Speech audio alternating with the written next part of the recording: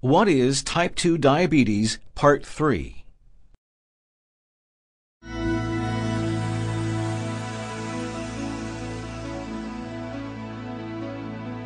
Increasing the amount of physical activity you do can help manage your blood glucose.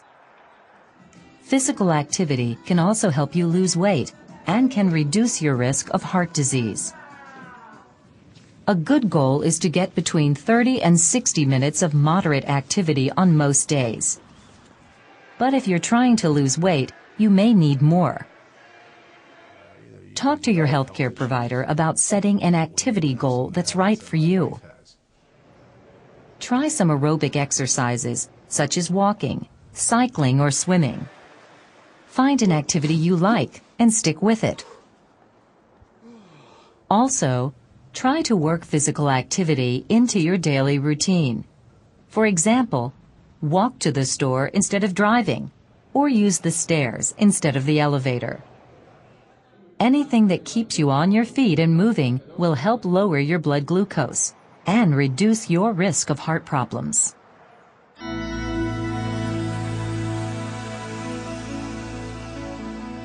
Your healthcare provider may prescribe medication if healthy food choices and physical activity don't keep your blood glucose in a healthy range.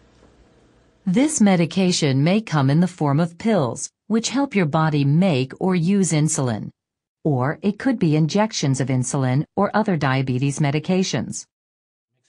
Based on your blood glucose results and your eating and living habits, you and your diabetes care team can determine which type of medication is best for you. But remember, even if you take medication, you still need to make healthy food choices, increase your physical activity, and check your blood glucose to see how well your management plan is working for you.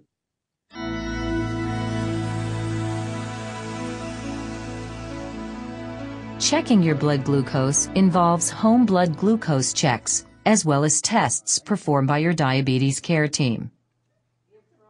Home blood glucose checks usually involve taking a small amount of blood and placing it on a test strip that is inserted into a home glucose meter. To show how well your blood glucose has been managed during the past 6 to 8 weeks, your diabetes care team will perform an A1C test. You should receive this test at least twice a year. To maintain your overall health when you have diabetes, learn more about the importance of skin and foot care, eye exams, your heart health, and dental care, because people with poorly controlled blood glucose are more likely to suffer the long-term complications of diabetes. High blood glucose levels are more likely to lead to infections, which heal very slowly. Taking good care of your skin can help minimize this complication. The feet in particular should get special attention since minor irritations can turn into serious problems. As we've said, having too much glucose in your blood for a long period of time contributes to heart disease.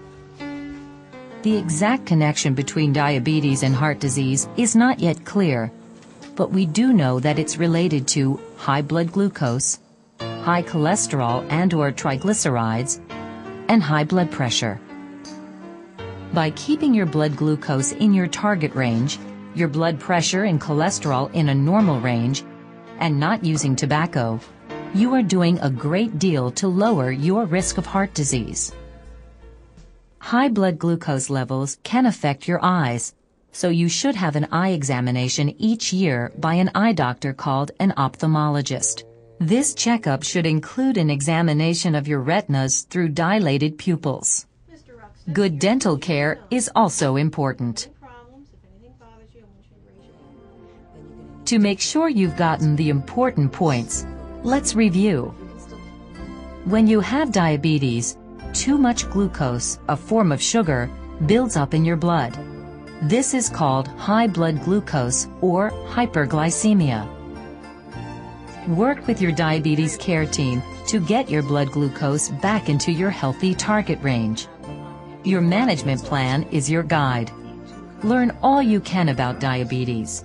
Make healthy food choices. Get regular physical activity. Monitor your blood glucose. And take medications if you need to.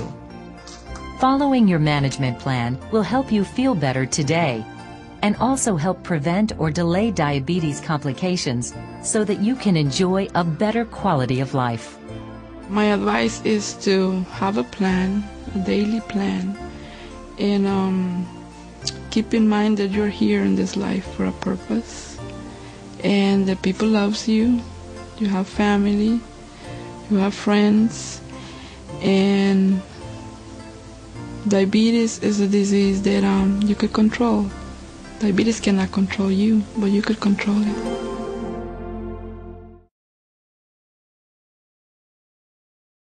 This concludes Part 3 of What is Type 2 Diabetes?